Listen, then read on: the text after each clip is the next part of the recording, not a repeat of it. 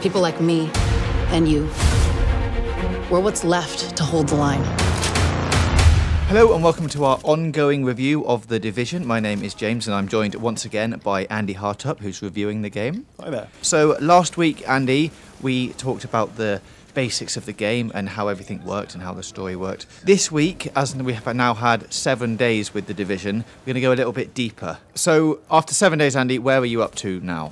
Okay, well, in some ways I feel like I barely scratched the surface of the game because there is so much going on. But at the same time, I do feel like I've made progress and I feel a lot wiser than I did when I started. So it's a bit of a roundabout answer. I'm sort of up to sort of mid-teens level, so level 15, level 16.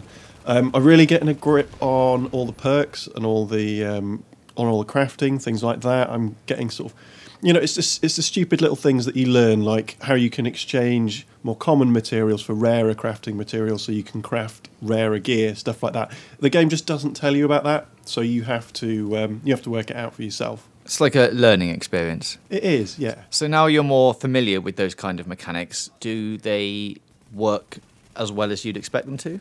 Well, I have slightly better guns than I had before when I started. It's good then. So yes. Yeah, they work. The perks I've got are slightly better. You know, I've got a little box for my medic perk now, which I can just stick out and it heals other players, and you can revive yourself from it, stuff like that, which is good. So you feel like you're progressing, basically? Yeah, I do. Yeah, I feel like, as with any RPG, my character's getting more powerful and I'm progressing through the game. And you've probably got a new hat. Several. Great. Yep. So in terms of after the missions, what is the end game content in The Division? I'm not entirely sure what the end game content's going to be yet. The way I see the game progressing is it's a very, very sort of, in a way, it's a very linear. You've just got to go gobble up all the side quests, do the missions, grind yourself up to the maximum level. I don't know what happens after that beyond slightly harder missions, things like that. So I'm not entirely sure. One thing I have been digging into a lot, though, is the Dark Zone. Mm-hmm.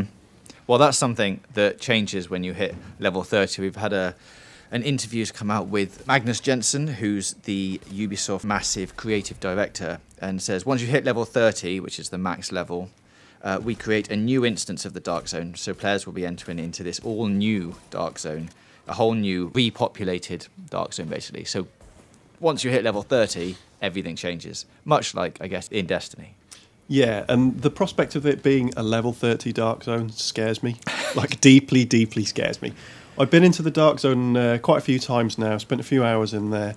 It's really, really hard to get anything out of the Dark Zone. For those of you who don't necessarily know how it works, you head in there and you're on your own, or you're with a team of people, but essentially you're on your own because friendly fire's turned off, so you can kill anyone you want. And you're beset by NPCs who are probably slightly higher level than you are. So for a start, it's really, really tough to survive. Any gear that you collect, you can't take it back with you because it's contaminated, so you have to evacuate it via an airlift, via a helicopter. The helicopter takes a minute and a half to arrive, assuming that you can actually make it to the extraction zone. And then you are flooded by waves and waves of enemies. And if you kill all them off, you might well just get shot by one of your teammates in your back who wants your loot. Yeah, or somebody else who's already in the Dark Zone, because basically firing off the flare to call in the helicopter is a giant signal for everyone else that someone's got some good loot they want to get out of the Dark Zone. Yeah, exactly, yeah.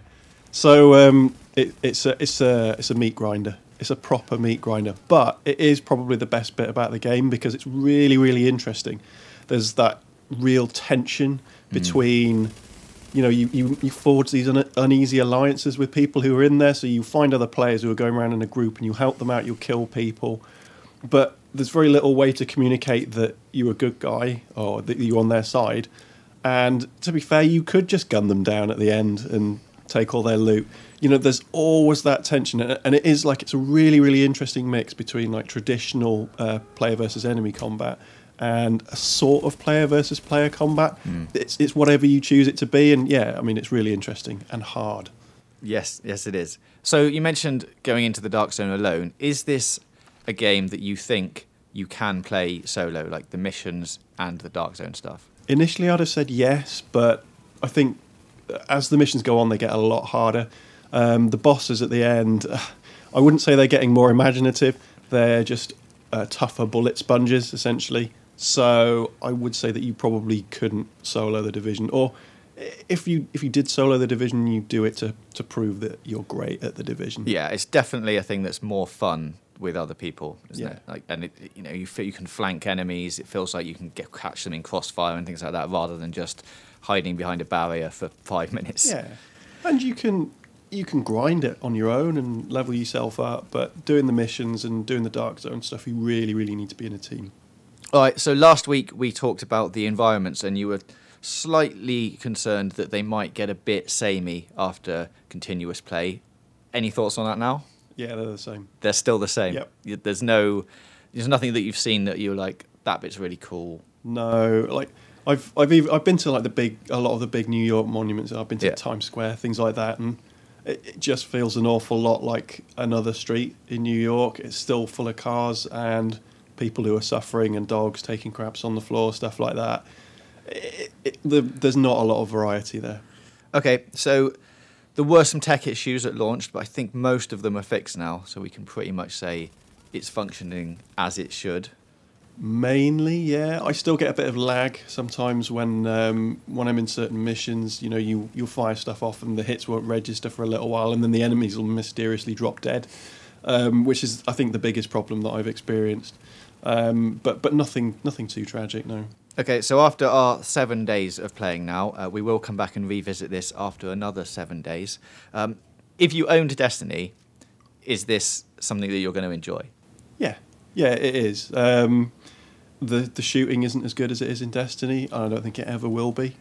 But, you know, it's a much deeper, much more technical game, so much more potential for sort of making it your own and customizing it for yourself and really getting into the nitty-gritty of all the statistics. Okay, so as I said, we'll be back in another 7 days with our continuous thoughts on The Division. If you want to check out GamesRadar.com, Andy's ongoing review will be updated every other day, Andy? Yeah, every other day, yeah. Okay, so go and check that out for continuous coverage there, and don't forget to subscribe to the YouTube channel for more news, reviews, previews, and features right here on GamesRadar+. These are my people. This is my city. We're taking it back.